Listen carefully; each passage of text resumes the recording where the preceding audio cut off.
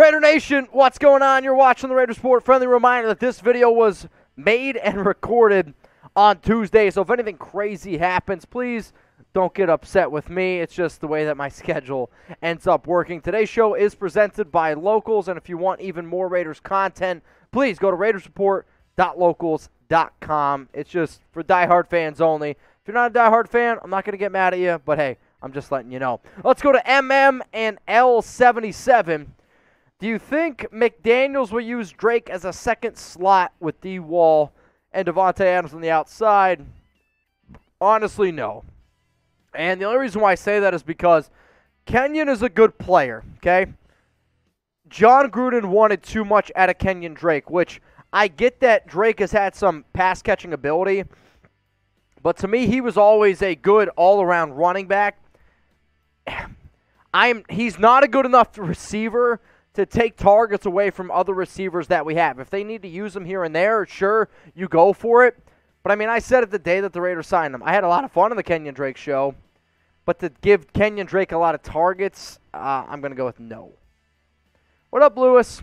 Where do you think OBJ will end up playing this year? Just curious. Well, I actually made a video on Chat Sports last week where I predicted where Odell Beckham Jr., Julio Jones, Anthony Barr, I'm trying to think, some other players as well. And I had OBJ just signing with the Los Angeles Rams. And JC Treader. So if you guys want to check out that video, it's youtube.com/chatsportstv. But I had OBJ just playing with the Rams. To me, it just made the most sense that he just had a good year. They won a Super Bowl. It seems like the Rams want him back. They just got to get a familiar number. But I was also told that OBJ might not be ready for Week 1. What up, Jake? Did you see that Carr wasn't ranked in the top 10 quarterbacks by execs, coaches, and players article by ESPN? Yeah, I actually talked about this a little bit on our Rumors show on Tuesday for those of you that aren't watching this live. And this is what the quarterback rankings were. So you had Rodgers at 1, Mahomes, Allen, Brady, Burrow, Stafford, Herbert, Wilson, Watson, Prescott. If I'm being honest with y'all, I don't really have that big of a problem with this list. Could I make an argument for Carr being a top 10 quarterback? Yes, I can make the argument. However, if I'm being 100% transparent and honest with y'all, he's like number 12 for me right now. He definitely has the upside. I have put money on him to be an MVP dark horse, but I don't really think that it's that crazy that he's not in the top 10. But what do you guys think here? Is Derek Carr a top 10 quarterback? I know most of y'all's votes are going to come in for a Y for yes, which is totally fine. But this show is about honesty, and if you honestly think that, then please type your Y. But also do not be afraid to type your N for no, because the only way we get better as a show, as a nation, as a group, is if we're honest with each other. So is Derek Carr top 10 quarterback? Let me know. Let's go to Highlight King. What up, my man? Do you think Crosby will become the best edge rusher in Raiders history? Wow. There's a lot of really good names, right? When I think of the best defensive end for the Raiders, and you guys can correct me if you want, I know Greg Townsend is the sack leader. Howie Long, though, to me was really, really dominant. I do think this, though, if Crosby can play for a long time, right, because longevity goes into this, he has the upside to do it. There's no doubt about it. And I think if he keeps trending in the right direction, the answer to that is yes. And if he stays healthy, the answer to that is yes. But I can't sit up here and say that he's going to do it. What, do I think he's going to be top 5, though? Yeah, I do.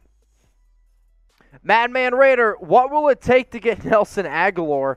You know, Nelson Agholor has been a name that's been thrown out there for NFL trade candidates, Raiders trade candidates on top of that. And I think, honestly, if you wanted to get Nelson Agholor, throw out like a 5th-round pick right now, you could get him. You'd have to pay him $9 or $10 million this upcoming season. The Patriots don't want him. They just released, or they just traded away N'Keal Harry. If you're watching us on Tuesday, they traded away N'Keal Harry to the Bears for a 7th-rounder. So if you want Nelson Agholor, yeah, I'd say a 5th-round pick could make it happen. But I also think there's a part of me that wouldn't be surprised if the Patriots tried to release Agholor, because right now he'd probably be their 4th, maybe 5th option in that offense, and to pay somebody $10 million to be your 5th option is a little bit of an overpay. So don't be surprised if you see some trade rumors out there, and if nobody's willing to make that trade, The Patriots just release him. They eat $5 million. They save $10 million, and then you just kind of go on from there. What up, rdog_76? Mitch, you keep saying you don't trust the secondary. What if McDaniels' plan is a 2-year plan? First year to get guys up to speed. Second year Super Bowl, how does it look then? I mean, if Super Bowl is the second year, it looks great, right? I mean, the issue is you can't guarantee me a Super Bowl. And you go out there and you look at a lot of other people who aren't Raiders fans, and I'm talking ESPN, NFL, PFF, CBS. There's not a single person that has the Raiders ranked higher than number 20 for secondary. Hell, there's a lot of people that have the Raiders secondary in the bottom 5 of the NFL. There's a lot of unknowns there, and that's one of the reasons why the confidence level isn't there, because of the amount of unknowns. Do I think that there's talent? Yes. But the Raiders secondary can get better. It needs to get better, and I'm hoping that it does get better. Now, if you guys are diehard fans, and if you're like, well, why should I subscribe? It's July. You're right. I keep you up to date, news, rumors in July. That's all important. But during the regular season, during preseason, we do these things called watch parties where I go live for every single game.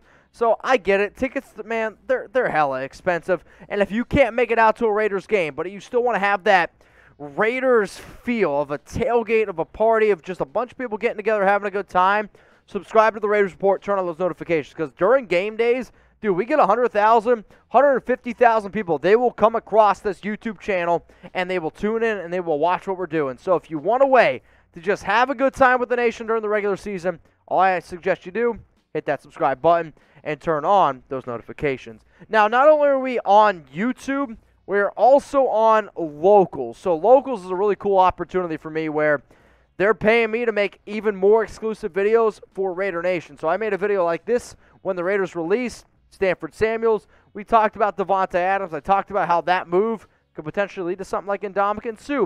I've also made a video like history suggests that Josh Jacobs will not lead the Raiders in rushing in 2022. I also made a video that ESPN suggested the Raiders should do this one move. At the end of the day, Locals is for people who want to know more. And if you want to learn more, if you want to listen to a video that's kind of more of like a podcast style, that you don't have to watch the video, you can just put it in your pocket, do whatever the hell you're doing for the rest of your day, then I suggest you join our Locals community at RaidersReport.locals.com or just scan that QR code. Let's go to James. What up, my bro? Super chat time. Warm Bud Light is worse than John Elway as a motivational speaker. Raiders! So here's the thing, though. If I chug Bud Light, then it's not bad. Because if I chug a beer, it has to be warm. And when you chug, it's not about how it tastes. It's about how quick it goes down. Because if I chug a cold beer, if I do a cold boot, oh, dude, it's so painful. And try to chug 3 cold beers back to back to back and tell me how you feel. Let's go to Brian Dar. What up, my dog? Can you give my 5-year-old a shout out? Is it Emmeline? Emmeline Dar. Every time I listen to you, she yells Mitchell Renz. Am I saying that right, Sam? Emmeline Dar? Emmeline Dar! Brian, you got to let me know if I'm pronouncing that right. Man, I hope. How about this, Brian? If you can get that on video of her yelling Mitchell Renz, tag me on IG. I mean, those are the type of shit that I love to share. That's the type of stuff that I love to put on my Instagram stories. Probably should not have just sworn there because your daughter's watching, but it's on me. I'm gonna hit myself for that one. Let's go to Sam. What up, Sam? You can also blame David Zahn for all the beer boots at this point. The Chiefs could cut Josh Gordon. Would you be open to bringing him to the Raiders? I understand that when Josh Gordon was cut, the team that always was willing to bring him back was New England, right? 2018, 2019. I want to say in 2019 he had like 40 grabs, 700-something yards, 3 touchdowns, what he ended up getting. Field stretcher. The issue is this. I would think that he would learn a little bit from being with the Chiefs. Like that knowledge of him being with the Chiefs would actually be more interesting to me bringing that over to the Raiders. But the other part is this. Actually, how about this? I'll let you guys answer this question, and then I'll give my answer. If Josh Gordon is cut by the Chiefs, should the Raiders sign him? Type S for sign, type P for pass. Because I've seen reports out there that, yes, Kansas City could potentially move on from Gordon. The reason why I'm going to type P for pass is because the Raiders have dealt with so much drama last year, the year before that, and I don't know if he's going to actually bring that much talent at this current juncture in his career to have it be worth it. He might not ever do anything, but to me, I know there's going to be extra drama there. So for that, I'll type B for pass. If we don't spend any of our cap space on free agents, would you front load Waller's extension to take up most of this year's cap? It's an interesting idea. I mean, I would say this. I've been told that the Raiders aren't going to have a lot of money in next year or the year after that in terms of being able to spend money because of how many bad contracts they have had in previous Gruden years, we'll say, from free agents and trades that they've made. But you could potentially front load Darren Waller's contract, yes. What up, Nikki? I think Abram kills it as a box safety this year. I hope you're right. I hope Jonathan Abrams kills it. I hope he has a stellar year. I hope he has a career year. And I hope that he has such a good year that the Raiders want to bring him back in 2023. The issue is this. Being a box safety is important, but being a safety in the NFL, being anybody on defense in today's NFL, you got to be able to cover. And Jonathan Abrams is a liability in coverage. What up, Will Dunn? Hey, Mitch, I heard the Browns might look to trade Greedy Williams. What do you think of giving up a 4th or a 5th rounder for him? Yes, I would do it. I liked Greedy Williams a lot when he was coming out of LSU. Excuse me, sorry. I'm drinking a lot of beer. I thought Greedy was an interesting prospect. He was long, he was lanky, he was raw, and he might not get all the opportunities that he deserves in Cleveland because that defense is pretty solid, especially at the cornerback position. But, yeah, I would do a 4th or 5th round pick for Greedy Williams, absolutely. What up, Real Court? The Raiders need a defensive tackle. Could Trysten Hill be an option? So, it's kind of funny. You know, I talked to Tom Downey, was it yesterday, about Trysten Hill. And I was like, Tom, give me a trade idea for Trysten. And he was like, dude, I would throw you a washing machine. So I was like, all right, well, how about a 7th round pick? So I was like, all right, that's kind of interesting to me. So if the Raiders got Trysten Hill, the Cowboys got a 7th round pick, would you do this trade? Now, this is one of these dudes who has never lived up to the hype, which there's no doubt about that. But get your votes in right now. Who wins this trade? Type LV for the Raiders. Type DAL for the Dallas Cowboys. And if I can get a 7th rounder for Trysten Hill, do I think he's a great player? No. But do I think he could give us a little bit more depth on our defensive tackle? Sure. We got Gene, Bice, Mitch. How many yards will Carr throw for and how many touchdowns do you project? You know, to be honest, I don't really care that much about yards, but I'm going to project 4,400 yards for DC this upcoming season. What I'm hoping is he sets a career high, and I'm hoping he breaks the Raiders' single-season record for most touchdowns in a season. I want 35 touchdowns. I believe with Darren Waller, Hunter Renfrow, Devontae Adams, that you should be able to throw for 35 touchdowns. Hell, if Kirk Cousins is throwing for 35, 33 touchdowns over the last 2 seasons, why can't Derek Carr? What up, Karen? Does Chuck the Pup watch our Raiders games with you?